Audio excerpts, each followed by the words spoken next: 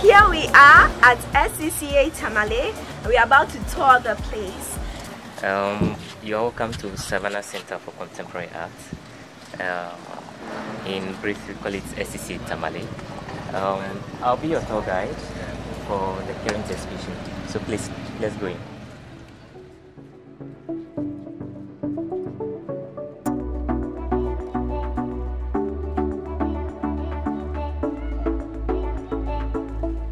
So we are here in the building of SCCA Tamale, and we are coming to have an interesting talk with the tour guide, Mr. Silom.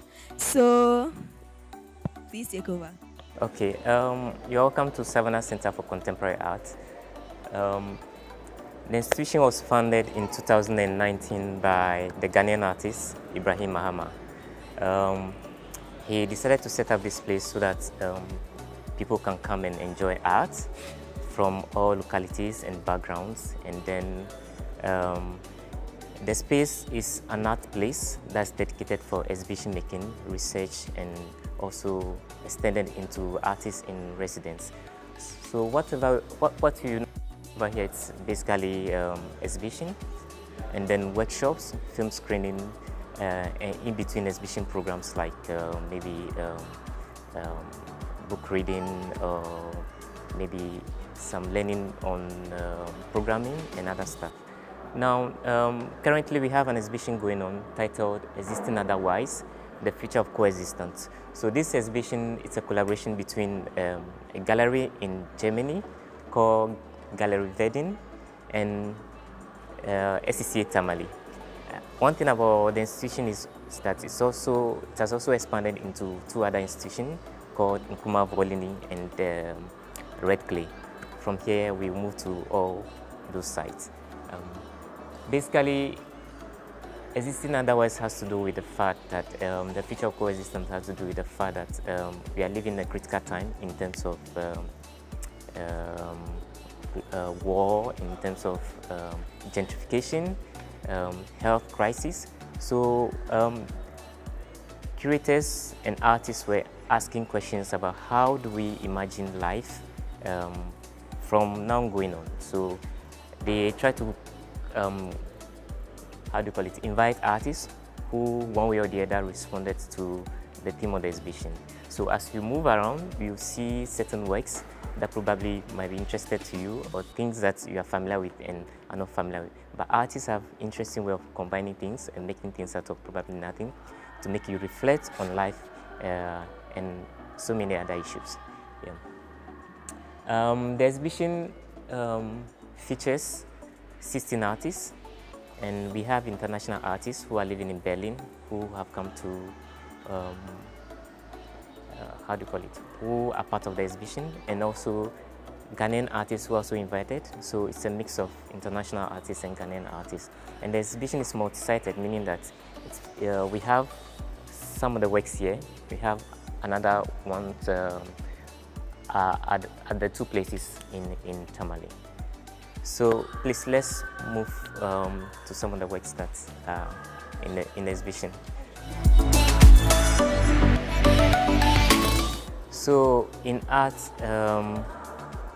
the kind of world view that we are presenting over here, artists can use anything to do their work, provided they have a very interesting argument or something that's quite convincing enough. So this artist is called Ruska Buski. He's a Turkish artist who lives in Berlin, and he has presented 3 banners which captures different imageries.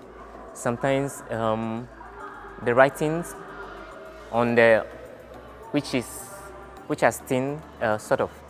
the writings which are stitched on the banners do conflict with some of the images. For instance, so if you see, or it can be ambiguous. So if you see this element, for instance, this image, you see it's kind of like a trans species. It's either you can't determine whether it's female or male, sort of. And then, but at the same time, the title says soft. But when you look at the crocodile, we know that if you misbehave, a crocodile might bite you or might hit you with the tail. So you can see all those dimensions in it. Situations might cause it for it to react in that way or not.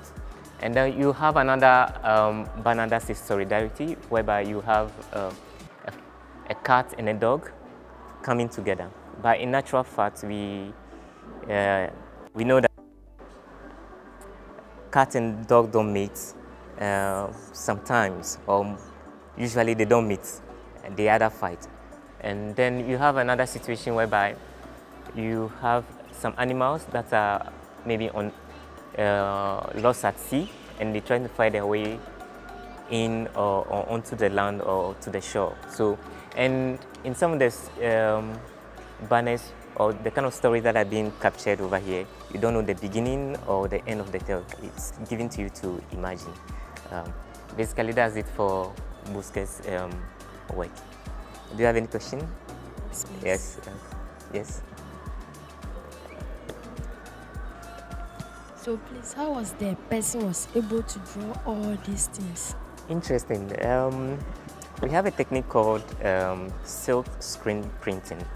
So it's a technique that allows you to maybe print one image several times by using silk, which is attached on a frame, and then you develop the screen by using a certain light sensitive material to block images or the parts that you don't want the color to appear. So it's a bit, it can be simple and also tedious at the same time. Yeah, so that's what he used in making this work. Yeah, you're welcome. Please, with the 16 other artists, yes, coming together to form this, mm-hmm. were they picked or? Yes, they were selected. Okay. Yeah, by the curator, and the show is curated by a curator called Sovai Hjolveg Overson and Ibrahim Mahama and Isabel Lewis. Yes, so we have a work by Emily Hunt. She's an Australian artist who also lives in Berlin. She was inspired by proverbs and languages, but at the same time she got fascinated with power rings. I guess you know what power rings are. So they are rings that people believe have certain potency, or they can how do you call it, protect you, or they can give you luck or sort of. So people wear it for different reasons. But she was fascinated by the fact that, okay, if these rings can allow you to have access to so many things, why not play around with that idea? So these are not actual, they don't actually have powers, but they are objects, tiny objects or objects that are in the cosmos, maybe planets and other things, that she minutely tried to capture them on the ring. So this is made out of clay, and then with a material called glaze. That's the kind of paint used to color it. And they fire it, they put it in a certain oven for it to get solidified. So we all know that we have a certain emotional attachment to certain object. Maybe you have a particular watch, a particular pen, a particular comb that you wouldn't want anybody to touch or maybe use. So that kind of emotional attachment is somehow represented in some of the objects that we have. Yeah, she made about 187 rings, and so far I don't know how many are here. And how do you call it? She wants people to interact with them. Also, because of COVID, people were scared to touch, you know, but she intentionally made it that people can interact with the objects. So you can try them on, if you don't mind. Yeah. Some of them are broken, but she doesn't mind. Yeah. So if you study the whole setup, you realize that this is a very big hand with tiny rings. Instead of making a very big ring on each finger, she decided to make tiny rings and then use something that will carry the rings. So she improvised by using, how do you call it, a crate, where the rings can sit. Yeah. Any question? Yes, please. Or comments? A question. Okay. Please, in front of the rings, we see some things. Do they really have meanings? Sorry. I won't say meaning as maybe it might mean something to whoever is going to wear it, but she was just selecting several objects that she thinks people might relate it. So the kind of objects she selected were basically objects that you can find around you, and also referring to objects that probably you might not see. Some of them have references to certain planets in the cosmos, in the universe. And then she said she was looking at watching a channel on how do you call it, studies of the cosmos, or on astronomy. So basically, that's what informs some of the objects over here. Yeah.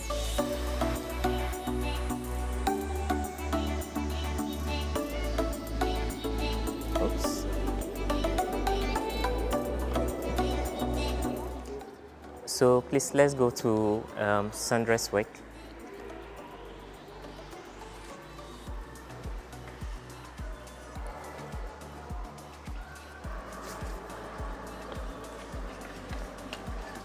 So over here we have the installation of Sandachra.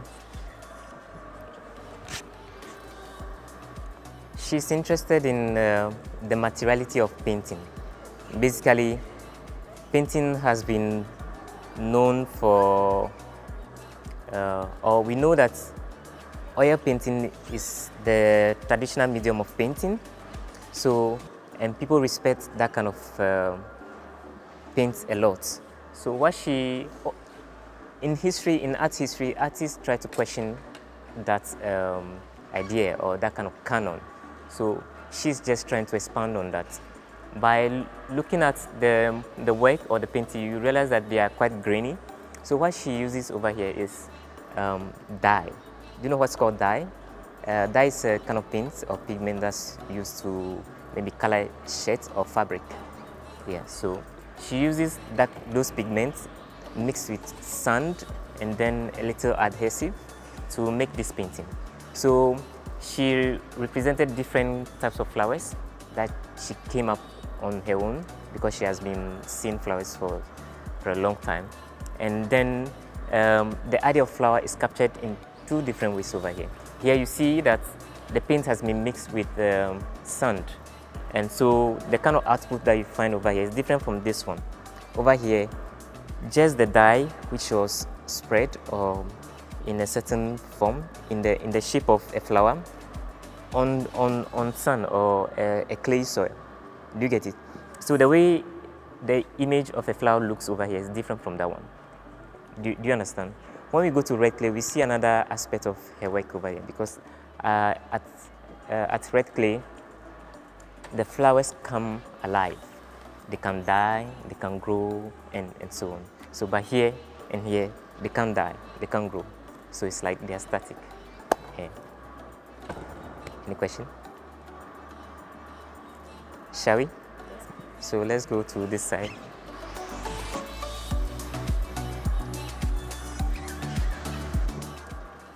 Do you identify anything over here? What do you... Your mic? Yes, the clouds over there, the trees, okay, fish, yeah, a house. Okay. Okay. Okay. Who else wants to try? Does this work remind you of anything that you've seen, you've experienced before? I can see a scorpion. Come again? A scorpion. Scorpion. Scorpion. Yes, there are scorpions in there. Okay. So this artist, his name is Selom Kuji. Yes, and then he tried to make more of a collage of so many games that he has played, and then from that he borrowed ideas of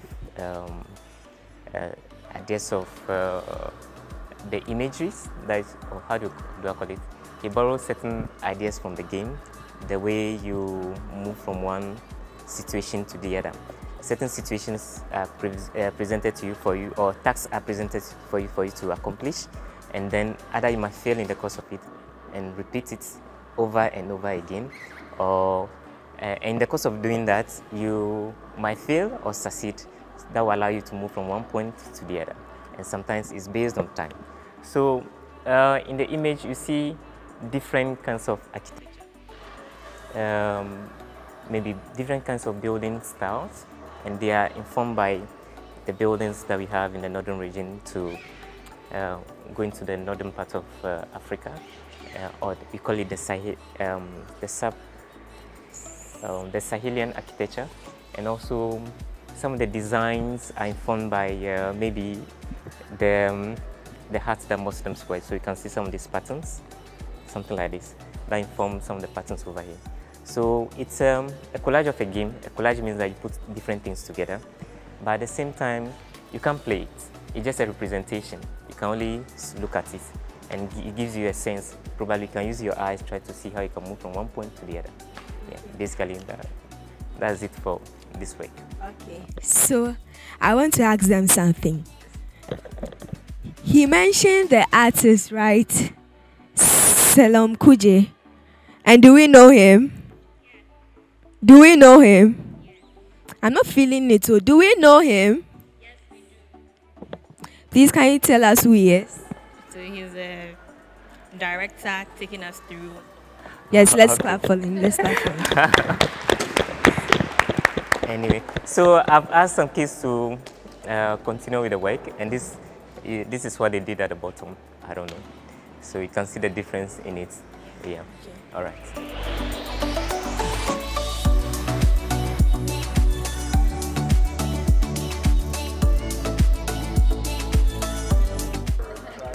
So the work was made with charcoal, and I've given you to some of you pieces of charcoal. I would like you guys to try it, like what some of the guys, the other kids did. So come up with your own traps, come up with your own architecture. You can add so many things to it. It can be cars, objects, and so many other things. And see whether you can follow with the design of the... You can go all over here. It doesn't matter. So let's start. Yeah, you can go from here to the wall.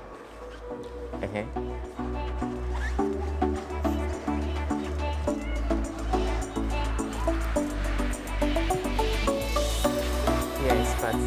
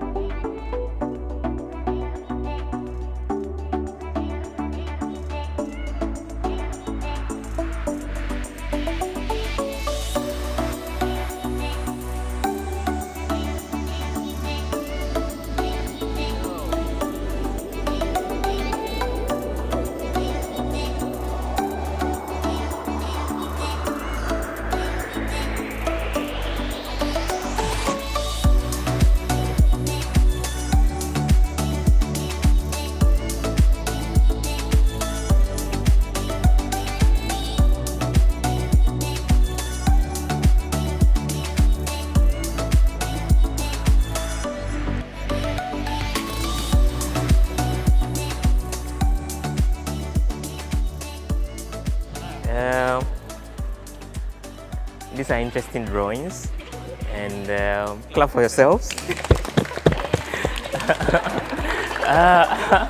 So one thing about building up on the work is that you just have to study the patterns and how it's done, so it would have been easier for you.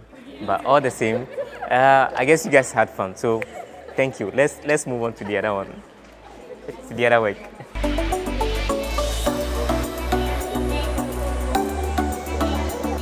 So in art, we have something called, there are different types of artworks, and over the year, art has expanded beyond the notion of painting, sculpture, drawing, and so on.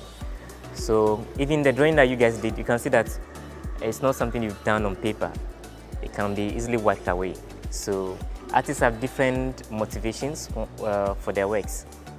Over here, we are looking at another work, and in this situation, you see images that are in two dimensions. Then you see a screen that is also installed in a certain frame. You see another image that's pasted on one of the panels at the back here. So what this artist is trying to do, her name is Ellie Cortina, trying to do over here is to make you pay attention to images.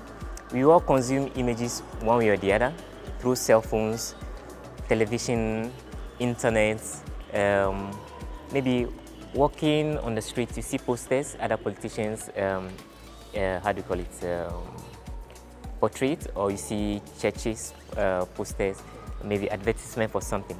So her work covers advertisement, TED Talk, and so on. But there's an interesting thing in this video here that I want you to see. She also, I listened to that voice. So that's a voice of a certain robot that looks like a human being. So it's so real and it's behaving. You see another one that's also behaving. The black one is called Bina 48. So technology informed those kind of images. That robot can be classified under sculpture. Do you get it?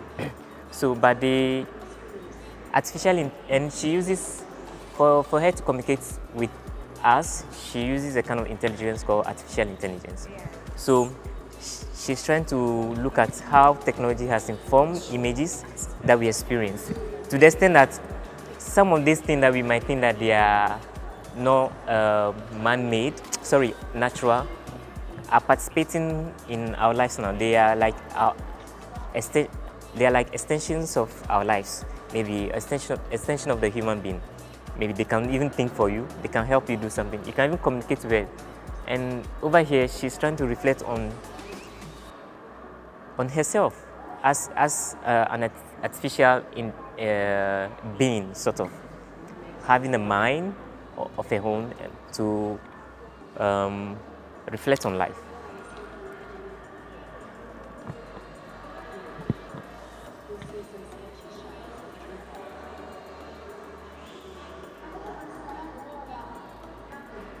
See her expressions. She can even blink, smile, and so on. Yeah. So, and some of the images from the videos are captured in this two-dimensional banner, sort of, and some of them too are captured over there. So it's a montage. Montage will be like coming together of several images that are sourced from the internet, or maybe TikToks and so on and so forth. Am I making sense? Okay. Any question? All right. Shall we? Next week on Tamale Experience.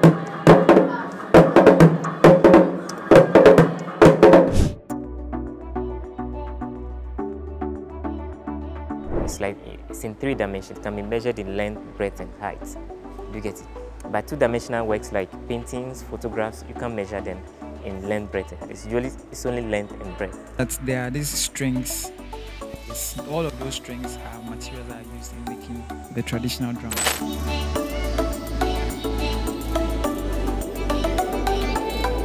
GNTV Junior.